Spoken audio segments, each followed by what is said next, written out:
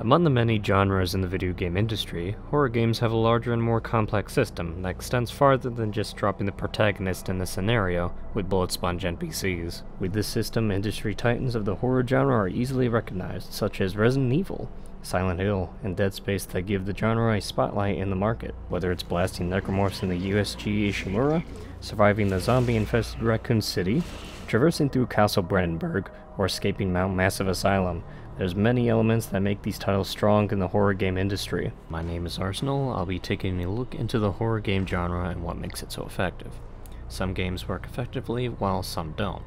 It's an ironic situation for the player in a sense. They have to progress despite the tension rising on each occasion, almost as a way to face their fears. To be honest, I'm not into the horror genre as much as others might be, but it's an important genre that requires elaborate details and design for it to work effectively on the player. Throughout this video, we'll be taking a look at 5 details I believe are key to a horror game's build: defining horror, art design, sound, gameplay, and jump scares. There'll be a few examples to draw from, some games that are considered high quality in the community of horror games, some of which I've played multiple times, and some I've played for the first time to get a better understanding of what makes them so memorable. We won't be getting into the narrative storytelling element, so don't worry about any big spoilers. If anything, there will only be minor spoilers of certain events. The main focus is on the structure of a horror game. So, without further ado, let's begin.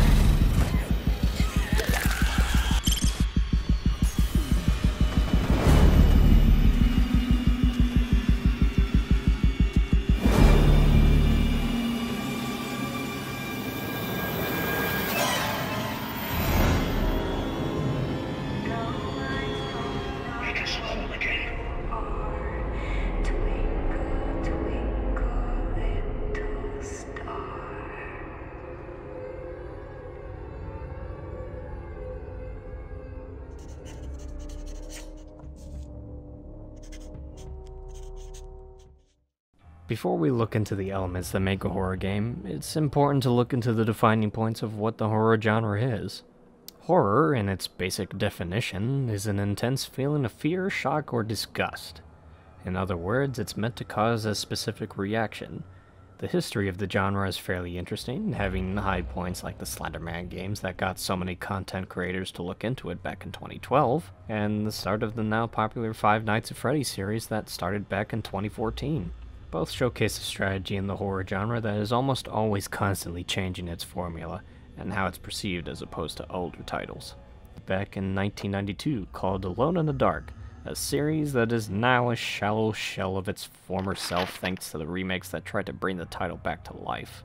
Disregarding what came later in the series, Alone in the Dark is more of a mystery game that occasionally involved fighting monsters, solving puzzles, and discovering interesting gameplay mechanics on different playthroughs.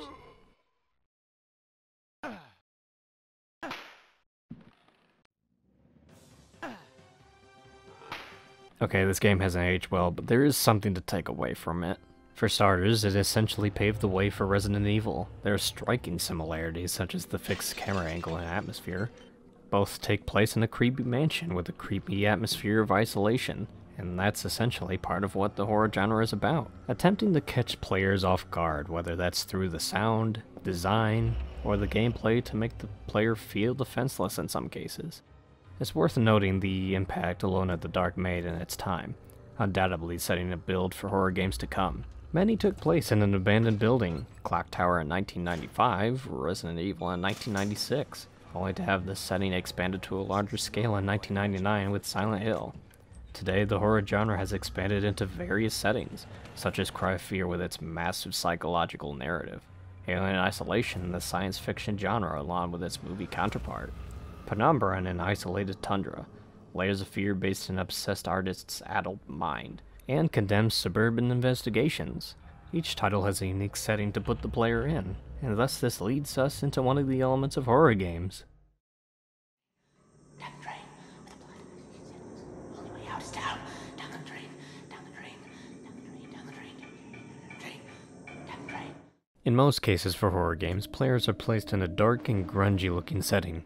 This is meant to give a sense of something isn't quite right, or anything could be hiding in a dark corner kind of feeling as the player continues on alone in most settings. The player will either find themselves wandering in dirty and decrepit houses and castles, or finding trails of blood, sometimes being the direction of progression throughout the story, in said locations to indicate a possible danger is out and about. Games like Outlast, where the player investigates an asylum, introduces the art direction very early on once the player is inside Mount Massive Asylum.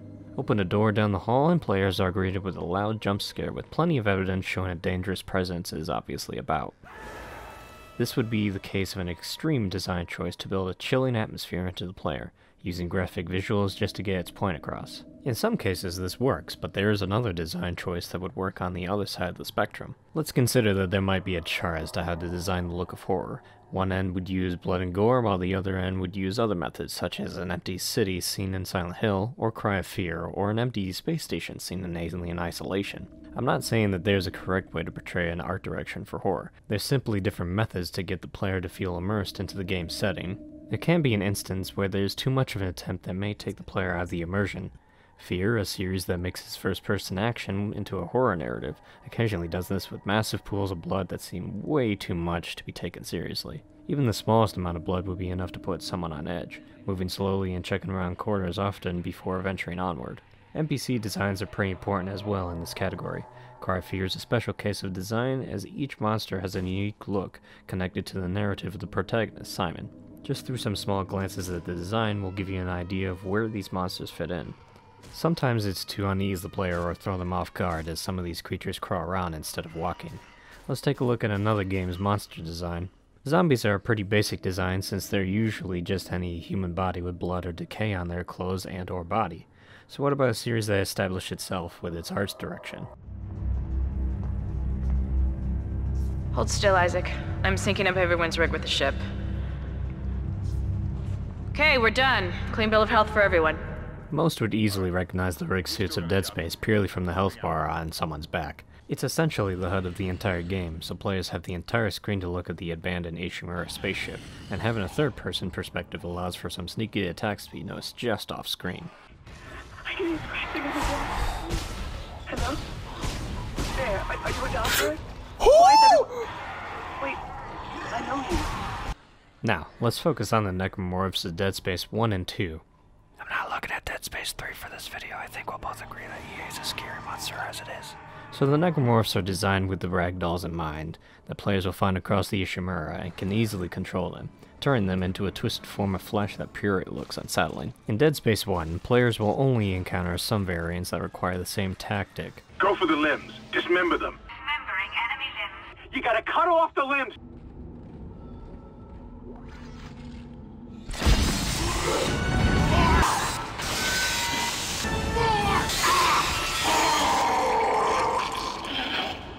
Then players will meet these two atrocities. These two necromorphs are in their creepy tiles through their design. The lurker necromorphs are formed from infants, as the wiki describes them, and over time they'll become less creepy as Isaac literally kicks them across the room. The divider, however, throws the aim for the limb rules out of the equation.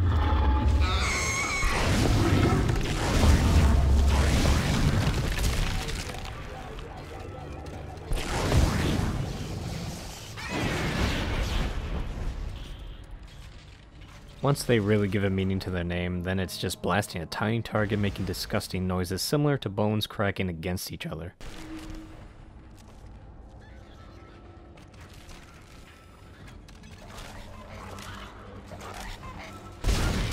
You'd think that Dead Space might have the creepy factor out of the series, right? Well, the sequel wanted to up that scale by 10.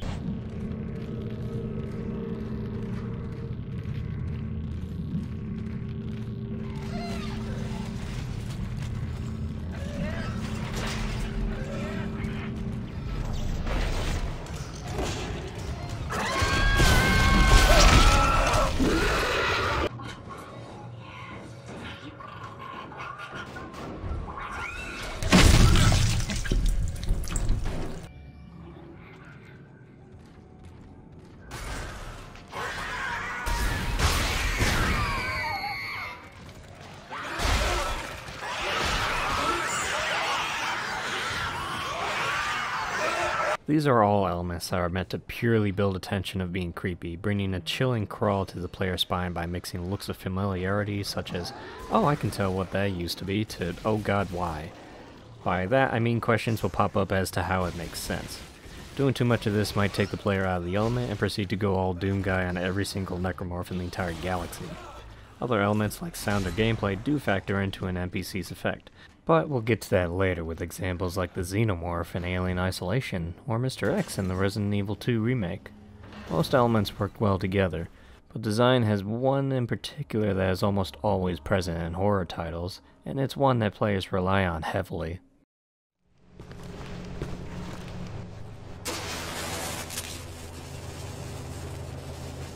This brings us to the use of lighting, a fairly simple system in horror games. For example, Amnesia: The Dark Descent has a lighting system supported by a sanity system, where the player must approach candles to get any visibility without the use of a flashlight, or in this game's case, a lantern. And this is required to keep a stable sanity bar, otherwise the player character will collapse on the floor, risking loss of progress. I've fallen, and I can't get— Shut up, Grandma! Fear of the dark is described as losing the sense of sight, where just about anything could be in the dark waiting for the player to slip up in the slightest mistake. With a limited view given by a source of light, whether it's a flashlight or a lantern, causes more caution on a first playthrough of a game focused in dark settings. Hearing or seeing anything just out of visible range easily tempts the player to turn around and investigate to ensure their survival.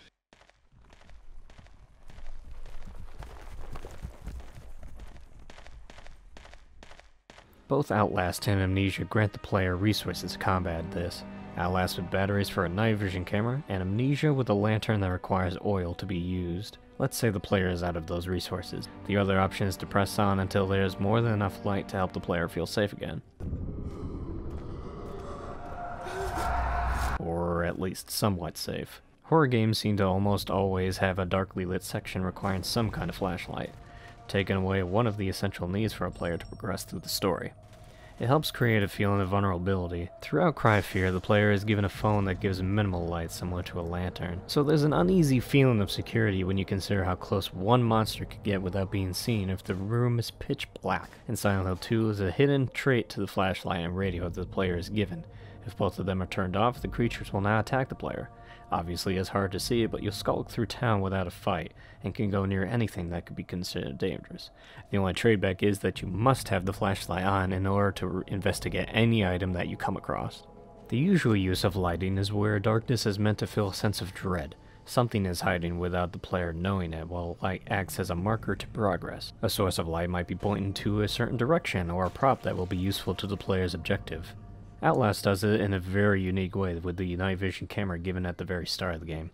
Players can spot enemies just by their pupils in the darkness, and they might attack or just stare in the distance just to creep you out. There's a section in Outlast where the camera is lost, and the player must find it in a dark section of the asylum. The camera is found by the light beaming in the dark. Progress, right?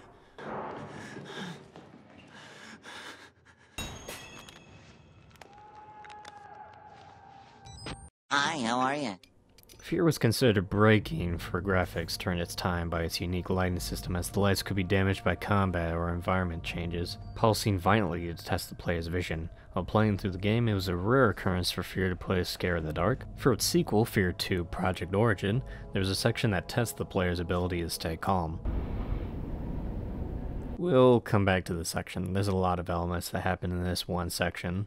Overall, lighting is meant to guide the player in the horror genre, and acts as an element to give a sense of danger. It puts the player on edge as the lights flicker in and out as sight is taken away, to give a crippling sense of isolation or helplessness.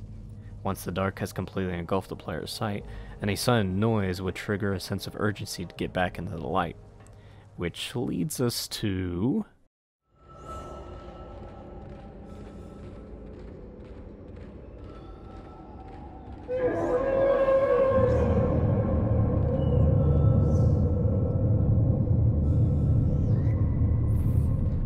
Sound is one of the most important elements of a horror game. It's what does most of the work to bring the player into an immersive experience. Everything has to fit into the world that is being built for the game's setting. One sound out of place could make or break it with ease if someone notices it.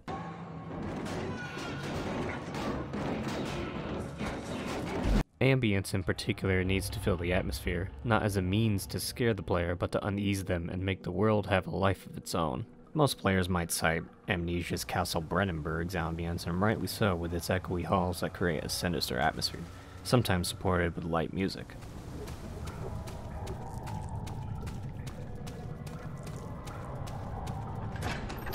Moments like this are meant to build up that feeling of isolation and helplessness. Here's a couple more examples I'd like to cite that nailed the ambience of their worlds.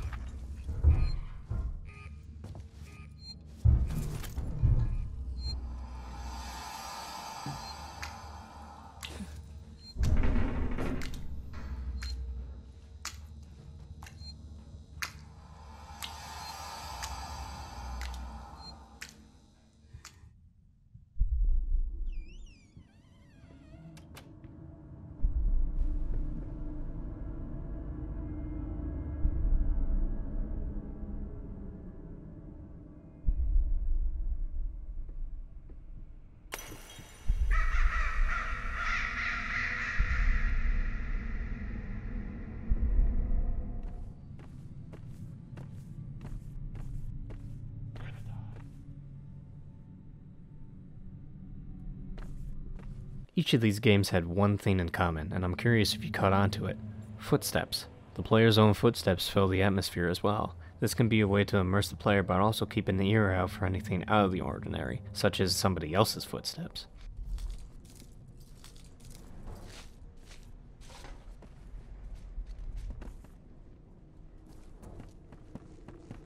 It's like a tempo in music. Players will get a rhythm going, and anything out of tempo will cause them to stop and figure out what was out of place. I'd like to cite a recent ghost hunting game called Phasmophobia. Here, players of up to 4 are meant to investigate paranormal activity in a haunted building, and it's always been uneasy for me to enter the front door because of this.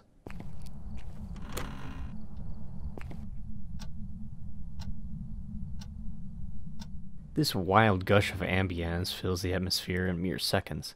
And keep in mind, this game doesn't have a music track, so this is what players will hear a majority of the time as they anticipate ghost activity, whether they hiss into their ears, turn off the lights, appear for a few seconds, or attempt to take out one of the players. Slow-paced kind of game, so it might not be for everyone, but I believe that's what makes the horror genre so special. It's at its best when the game thrives on defeating the player's internal defenses slowly. 2 games in particular use a unique sound effect: Resident Evil 2 Remake and Alien Isolation. Players who have played these 2 titles might know where I'm going with this.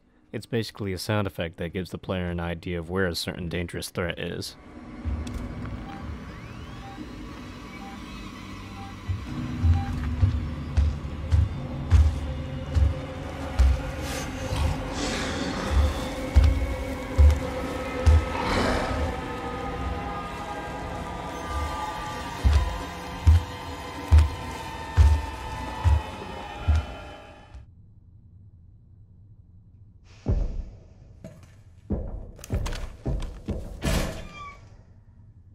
These sound effects create a presence for the imminent threat that is approaching. It starts to become familiar to the player after a while as a warning. All these sound effects are meant to whittle down the player's sense of staying calm, to immerse them into the world. 2 noteworthy moments are stuck in my head from Cry of Fear, and they're both there simply to make the player think something is there when in actuality there isn't. One part of the game is in a dark section of corridors, and suddenly a chainsaw is heard in the distance. Now, the player has only encountered monsters with small weapons, so this is an unknown encounter if it's a first-time playthrough.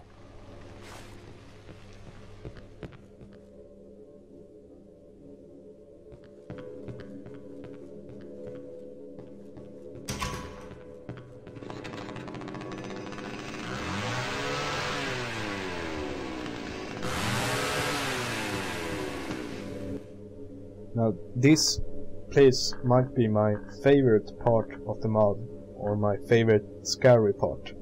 So simple and easy, yet so damn pro. The idea behind this is that we wanted the players to think that they are chased by a guy with a chainsaw, and but there's really no one there. It's just some sounds playing, and but the players really think that it could be a guy with a chainsaw because they have just met a guy with a chainsaw, the boss. So it's a very good thing to trick the players to think that they are chased by someone, but they aren't.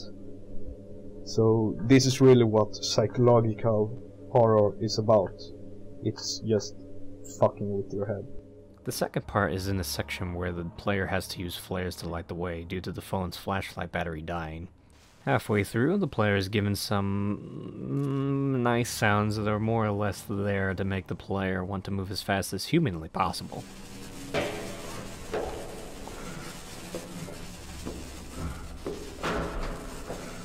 And once again, there's nothing there. It's all a mind game that proves the effectiveness of sound in a horror game. I'd like to also point to the importance of music in some of these titles. Personally, I prefer horror games to keep music to a minimum, but I found myself appreciating a lot of the music in certain games. For this section, I'll focus on 6 titles: Outlast, Amnesia: The Dark Descent, Alien Isolation, Cry of Fear, Dead Space, and briefly on Resident Evil 2. The common trope of horror games is to have a panic-inducing track for chases, combat, or during a hunt.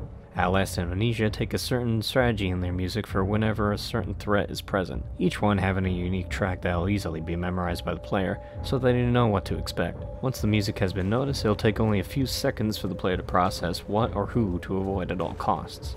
I'm sure veteran players of both Outlast and Amnesia will recognize these tracks I'll present as examples, but in case you haven't played either games, I'd like you to think what kind of characters would have these themes. What would they look like? Think about this before the clips play. You might be surprised.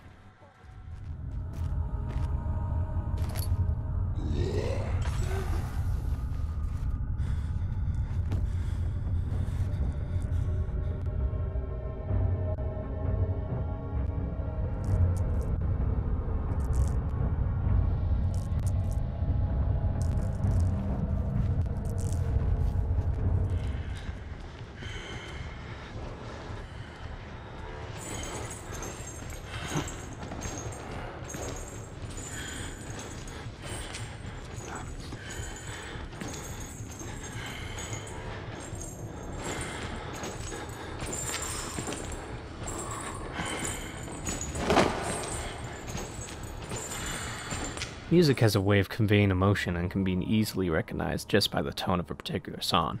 The entire Resident Evil series is a pretty big example for such an occasion, with its save rooms using a calm tone of music almost invoking a desire to just stay in one place as if the entire scenario is one bad dream.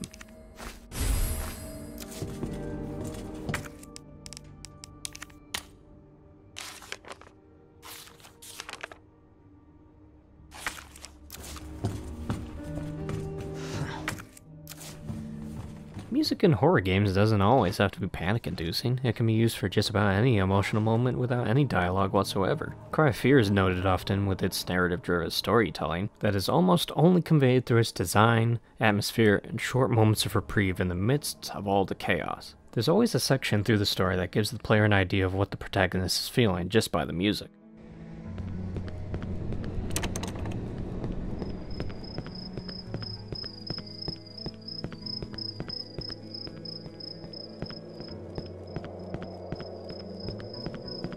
This is a way to breathe some life into a horror game so that it does more than just put the player on edge. It has to give some moment of clarity, safety, and as I said, reprieve. Dead Space achieves this as well, even if you skim through most of the soundtrack that is flooded with loud and fast tracks of instruments clashing during combat. In one section, the player is tasked with fixing communications in an effort to escape the USG Ishimura as it's infested with necromorphs. During this time, there's an anonymous track that plays that is both chilling, but also hopeful.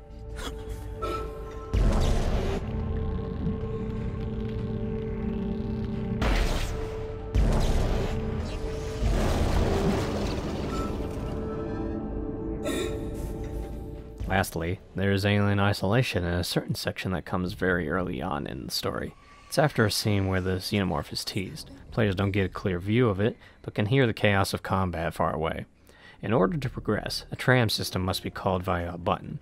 Unfortunately, the players will have to wait. To make matters worse, this music plays.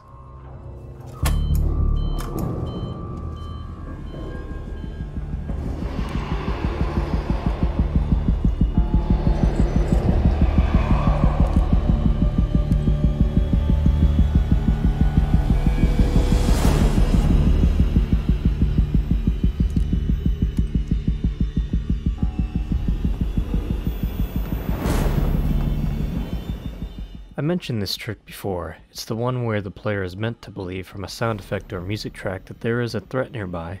Makes sense to use that as a decoy in the early part of the game, right?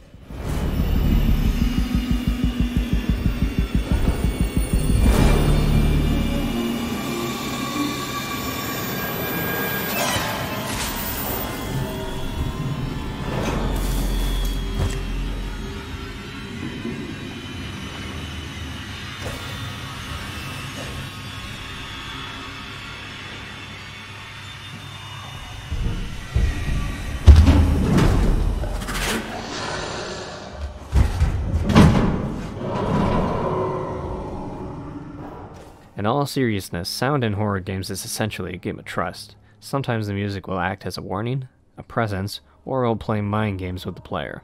Either way, the player has to press on to progress.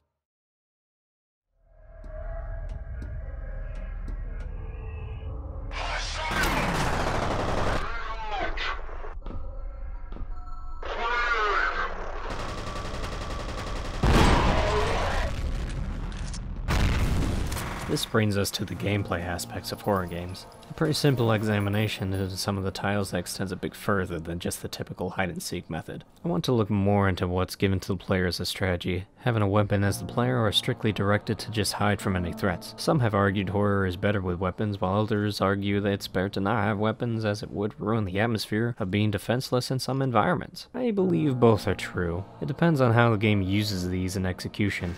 If a weapon outright eliminates a threat, then yes, I would agree it ruins the horror aspect of a game. But if you toss in a threat that can't be beaten by weapons, then you have an interesting premise available. If the player's weapons merely buy the player time, then the horror element is still ever present. Here are a few examples. Resident Evil 2's Remake has the tyrant constantly searching for the player throughout the Raccoon City Police Department. The player can use certain tools to buy them time. It doesn't take the tyrant out of the equation, as it always finds a way back to the player. The zombies do play a role in Resident Evil 2, but they're more so a decision on whether or not the use of limited ammo is worthwhile. This is survival horror after all. Therefore, being reduced to having no ammo puts the player back into a defenseless position, so essentially we're right back to a fight or flight situation. As long as the other elements are in place, and an element of surprise is present to potentially provoke the player into wasting ammunition, then I don't think having weapons in a horror game hurts. Let's take a look at another title, Alien Isolation again. The player is given a couple weapons to combat potential threats in other humans, androids, but not for the xenomorph. All other weapons are ineffective against the xenomorph. It can't be killed by any means, and players can learn that easily just by seeing other humans try the same method. So for the xenomorph, players are given the flamethrower. Before that, however, you're able to craft tools that require a lot of hard-to-find resources to distract the xenomorph, so the tension is still present before getting the flamethrower. One of these tools is the motion tracker, and coming back to the element of sound, this thing has driven me mad just by the sound it makes.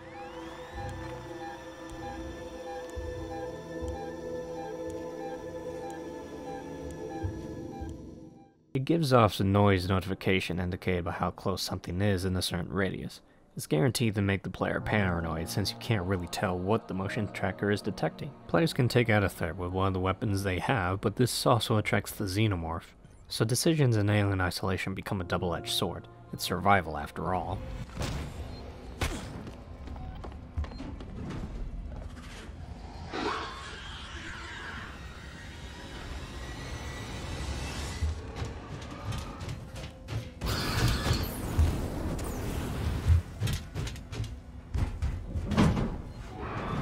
Now, the reason I bring up the flamethrower and the motion tracker is because of moments like this.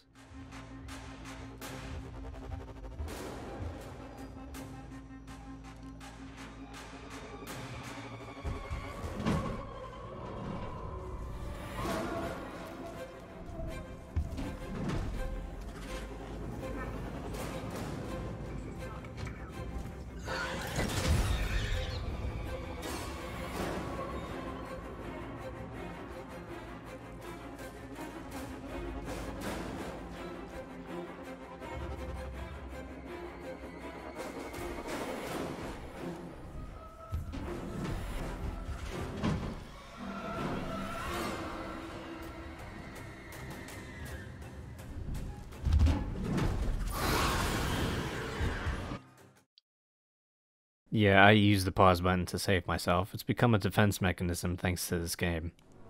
Anyways, several elements are playing in this one clip. One, the music is blasting and I'm trying to pay attention to the sound of the xenomorph as it traverses in the vents. Now I pass by this doorway. I'm supposed to go through it. Panic is setting in. I'm not paying attention. Once I realize that, I keep my flamethrower ready to drive the xenomorph back to buy time. But I already jumped into the vents, so I assume I have a moment of reprieve, only to be given a quick reminder that I have to be ready at all times. I believe this moment serves as a testament to how effective horror games can be when weapons are available. It's how they're used. It has to be done right, so there are multiple elements that have to work together in order to get it right. So if you can simply exploit the very threats you face, then it's not really horror anymore, is it? Weapons being present or not. The threats that are trying to stop the player actually have to be a threat. It'd be like saying Dead Space is a horror game because it has weapons in it, when there are bigger elements acting for its horror status. Players are given an armory to combat the necromorphs, but they still have a few tricks up their sleeves. For one, they're fast and sometimes quiet when they have the element of surprise. They'll only scream when spotted as far as I've noticed throughout my playthrough. Necromorphs also have the ventilation system reposition themselves in an effort to catch the player off guard while its buddies do the rest. Can you imagine if players were given a means of defense against something in Outlast, a horror title that focuses more on hiding from insane asylum patients? Bit of a hyperbolic example, but all that tension will be gone in a mere second. In other titles, I think it's fair to say that zombies have lost their ability to be scary in horror games, and more akin to being cannon fodder in newer titles. Unless you look at the 28 Days Later kind of zombies that are more aggressive, and faster than their lumbering counterparts now often called walkers. Let's look at a more obscure game called Condemned Criminal Origins. Right off the bat, the player is given a pistol to fight off crazed individuals. It's got limited ammo and cannot be replenished unless another ranged weapon is found, so the player must find a melee weapon instead. In fact, the very pistol given at the start of the game is robbed from the player. How the hell did that happen? Maybe it's just me, but I never felt scared even with a melee weapon in my hands throughout the game. It was the other elements of the game that did it. The creepy atmosphere, the footsteps I'd hear behind me, other elements that played into my defense mechanism when I had a weapon. Again, it all depends on how the weapons are used in a horror game. It can't be an indefinite problem solver if you want the player to be on edge. You'd have to ask yourself if the weapon is effective. The flamethrower in Alien Isolation? About 50-50. It takes more shots to get the xenomorph to retreat after a while as it learns from the encounters. The plasma cutter in Dead Space 1 and 2? Only if you're careful and keep your distance. Isaac isn't exactly great at shooting necromorphs up close. How about the pistol on Cry of Fear? Decent, the monsters move quickly and have awkward hitboxes making it difficult to hit them unless players are going up against bigger threats that will take far too much ammo. The secret chainsaw in Silent Hill 2? Yes. It's all in the effectiveness and use of weapons in horror games. Having a rocket launcher or a minigun would certainly even the odds, and more or less ruin the horror elements. Obviously it'd be fun, but if you're looking for an experience in a horror game, then that's probably not the way to go. Hiding adds to the tension. Going slower in order to get past the threat also builds tension, especially if something is also chasing you at the same time in order to force the player to risk their safety and speed things up. Of course, this may also lead to a sequence that's never solved by a weapon or hiding, and that's the next section I'm going to cover. Thomas, I don't got all day here. Let's get a move on. Similar to the use of weapons in horror games, jump scares depend on how they're used as well, and that's changed over time ever since Five Nights at Freddy's. Everyone has their own fear. Fear of the dark, fear of enclosed spaces, fear of the supernatural, and so on. There's bound to be something that catches someone off guard. Horror games do this through other means, whether that's just whittling down a player's ability to be composed in an immersed environment or blatantly blasting noise in their ears. Objectively, the latter is a cheap trick, especially if there are instructions to pump the volume up at the start of the game. It's like being woken up from a dream, a sudden reaction. I put it like this. Horror games that only use jump scares is just a house of horrors. The cardboard cutouts that pop out of the corner to get a reaction. Once you know the trick is there, it's going to be memorized, ruining any chance of replayability. Five Nights at Freddy's first level is primarily silent, and meant to build the atmosphere more than anything else. It's a great way to build the suspense for what's to come. After that, it's pretty much the same trick over and over again. If the player fails to stop the animatronics from attacking them, loud screams blast into frame in the player's view. This is what I would consider the overuse of jump scares. The term jump scare is considered to be just the loud noises or sudden images after a moment of suspense or silence. It's also considered to be a basic building block for horror. And that's true, since it's a noted strategy to scare people. I can't imagine a jump scare that relies on loud noises to be effective if the player just mutes the sound effects. There has to be more than just that. There needs to be tension, bait to make the player feel safe. Games that aren't categorized as horror games haven't gotten me to jump in the past, and it's usually because I don't expect them to show up. So how should a horror game use a jump scare? Let's take a look at some examples and see the difference of them. The first clip will be an example without loud noises present, while the second example after that will be the opposite.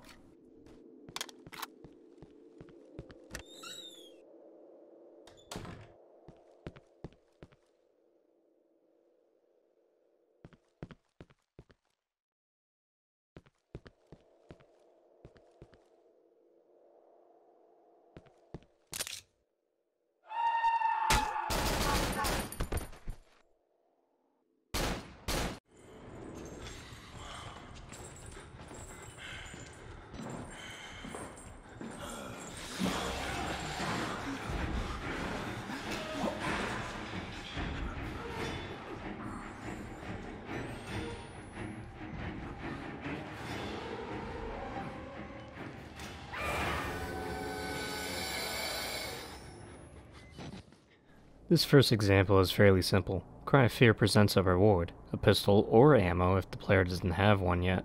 Sounds nice, but it's also a trick to catch someone off guard. A light noise plays and the monster attacks from behind. Outlast here is during a prison chase from Chris Walker, an inmate that's been constantly chasing the player and has a very noticeable music track of his own. The player has to crawl under a broken bed frame and surprise, a jump scare pops out of nowhere. One relies on loud noises, the other relies on a mind game that can be avoided if the player simply refuses to take the bait. Let's take a look at another example using the same method as before.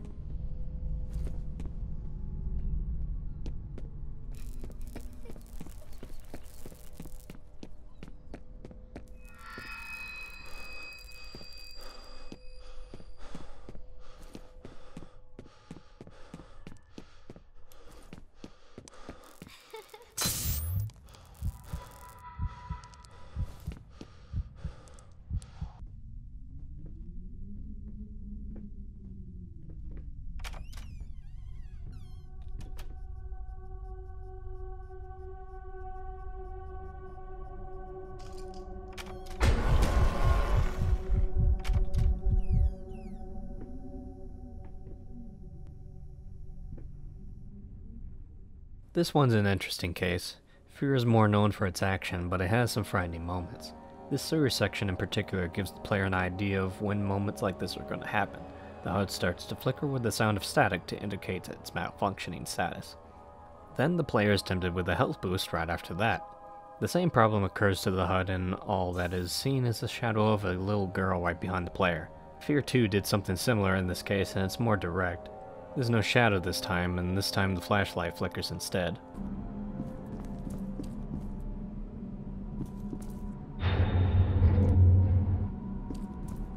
And it can happen more than once just for good measure. As for the Layers of Fear clip, there's not much context I can add. It's a simple walking simulator game about a painter's addled mind. It takes a lot after Silent Hill, sometimes dubbed as the PT demo back in 2014? Huh. Feels like that game was barely new. I want to go through a couple more examples before we look into more details to give you an idea. I'll provide the context with some text. I'd recommend lowering the volume as well. There's a lot of loud jump scares.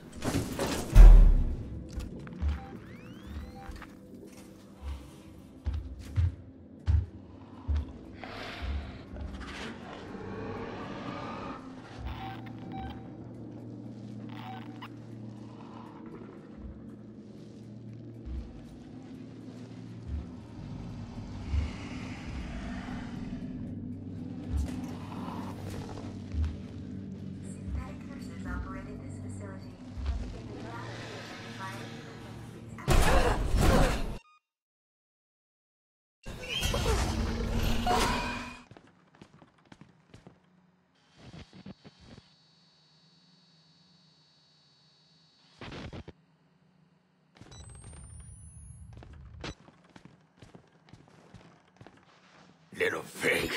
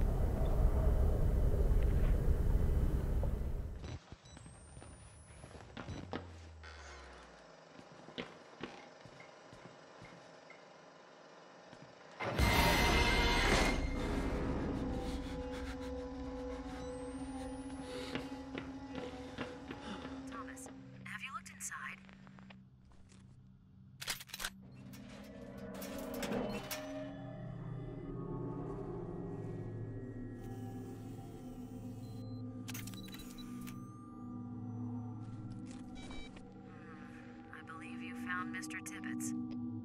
Image seems to match personnel file. It didn't come through properly, though. Can you take a close-up?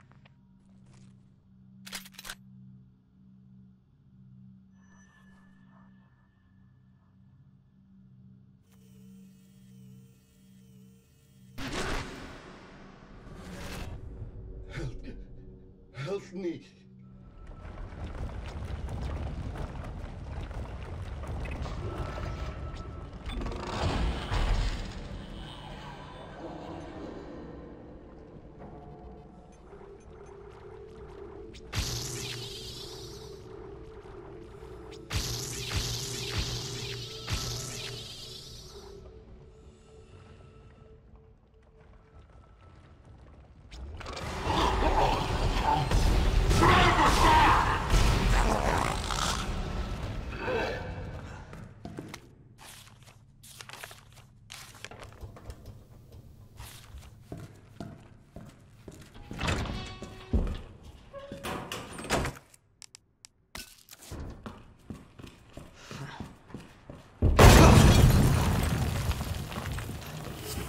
This thing will die.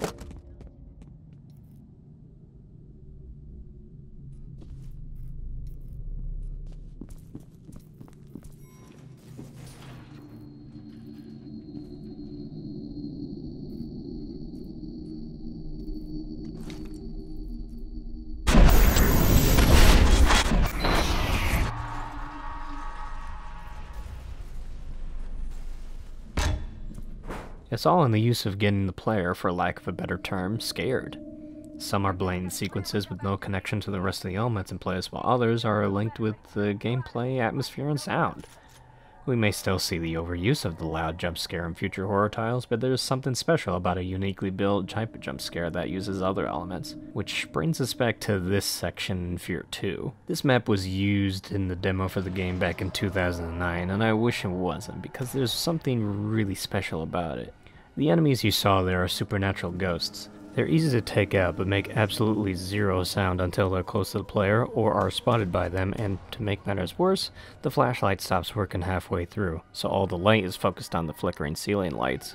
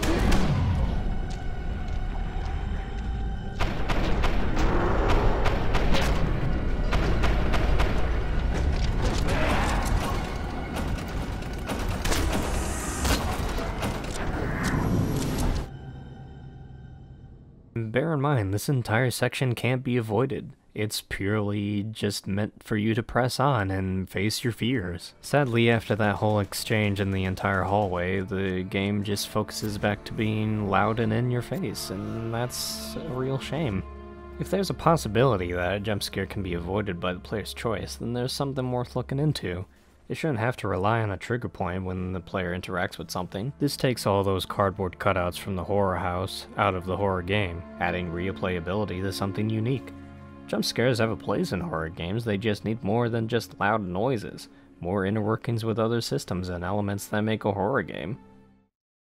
Overall, horror games have a lot to do to carry them to a spotlight, and the trend is always changing. Just look at any horror games that came out near the same time as Slender Man, Five Nights at Freddy's, and the Silent Hill demo. The same could be applied to horror movies, a bit more of a field I'm into, with such examples as The Grudge. You easily find a creepy little girl that looks similar to The Grudge. Nowadays, you might find it difficult to find horror games that came out near the same time as Five Nights at Freddy's that don't use animatronics as a scary threat.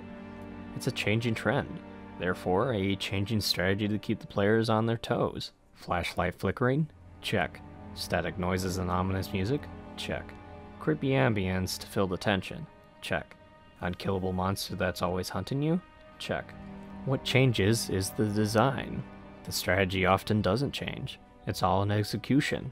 It could be slow and methodical, or fast and in your face. Building tension can take a while in a horror game, and it's usually telling if it's going to be a subtle kind of horror based on the timing. Horror can be subjective. That much is true based on everyone's different kind of phobia. We're all afraid of something whether we admit it or not. It's whether the execution of horror in a game is well built on using a unique set of tricks on the player, not the same trick over and over. It'd be like a magician using the same method for their magic trick. Someone is going to get how it works eventually. For example, Dead Space 1. As much as I love this game, a lot of the same sequences happen behind glass. F.E.A.R 2 uses a lot of QTE sections to try to scare the player. And Outlast likes to use loud noises. Sometimes these work subjectively, but objectively these are poor attempts at scaring the player. Maybe I'd find something more on an individual level for these horror titles, but I honestly found more interest in how this genre and the video game market is made. It must always change and keep to a complex system, never using the same trick in a short time span. Mix up the variation. The atmosphere can be chilling just by the architecture, character designs, or just the world building on its own. Sound has to play into a feeling of tension or safety to push the player to progress, and each of these elements have to mesh together in order to make something unique and memorable. The Xenomorph's AI in Alien Isolation is essentially legendary now, based on how it adapts to the player's strategy to hide or fight it. The story of Cry of Fear is cherished for its atmosphere and narrative. Silent Hill and Resident Evil titans in the horror genre. This town is full of monsters. How can you sit there and eat pizza? And Amnesia: The Dark Descent is considered one of the greatest horror games ever. It's amazing what horror games can achieve just with a few elements at their disposal. A genre that builds memories based on location and encounters. Or maybe those are more so moments of PTSD. That's probably more accurate to the theme of this genre. Regardless, I'm not too keen on horror games. Sometimes I'd avoid them a couple years ago and stick to something like Borderlands or Doom. But I can't deny there's something special about horror games. We'll see where this genre takes players to next, and what trends and elements it tries next to get under their skin. Until then, we have these titles to look back on. Thanks for watching this video. If you're new here, please let me know what you think. Opinions are important, and so are discussions. In the future, I want to look into specific games based on their storytelling narratives. It'd be a long process, but it's important to understand what video games put into narrative actions. As I said before, I'm more into the world of filmmaking, but it's fair to say that video games are trying to be like this as well. I mean, really, how many times have we had a movie try to adapt a game only to have it fall flat on its face? I'm not sure how long the series would be, maybe an hour or so. The first project would be on Dead Space, since the remake is coming out. Fairly timely, I'd say, and it's my favorite of the horror games that I've played. In the meantime, you can reluctantly check out my source filmmaker work on DeviantArt. Yes, I know the site has a bad reputation, I don't blame you, I hate it too sometimes. I also do some writing work there, trying to do some original pieces. Feedback is always welcome on that. As for YouTube, I wanted to try to actually put some decent work on it, beside the occasional ha-ha funny video that's way too easy to edit together. We'll see how that goes in the future. I'd like to thank a couple people before I close this video out. Special thanks to my friend Hunter, who is always supporting me and checking my bad spelling. Thank you to my friends Zai and Cupid for pushing me to put this kind of video out on YouTube. And of course, thank you to the viewers for sticking around this long. The support is always appreciated. So until next time, this is Arsenal, signing off.